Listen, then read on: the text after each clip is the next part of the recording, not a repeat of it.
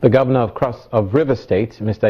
Wike, is appealing to church leaders to ensure that their activities don't impede peace in the state. The governor was speaking at a meeting with church leaders from the Niger Delta in Port Harcourt, River State. He says the church is an example of discipline and shall portray their programs in that light. He says the idea of holding programs that spill over to block government roads without approval should be discouraged. We should also know that God didn't say that if you have a church, we must not organize ourselves. No, we must. Part of it is to obey rules. So even those who come to church should not take over the road of where other people also use. Sometimes you wait there, they go and look for the person in the church to come and remove the scarf from the road. No, that is not allowed. That is not good. It's not good.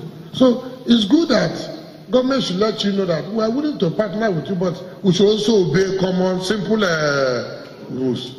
If you have your crusade, you should have your own security team that will make sure traffic flows. Not to make it where people who are coming from their own business cannot also go home.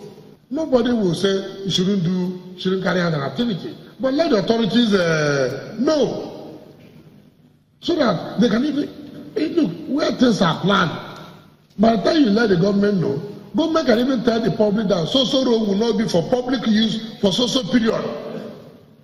But because you don't tell us, we don't even make that kind of announcement. As I'm going on the road, it says, what's happening? Church will do something on the road.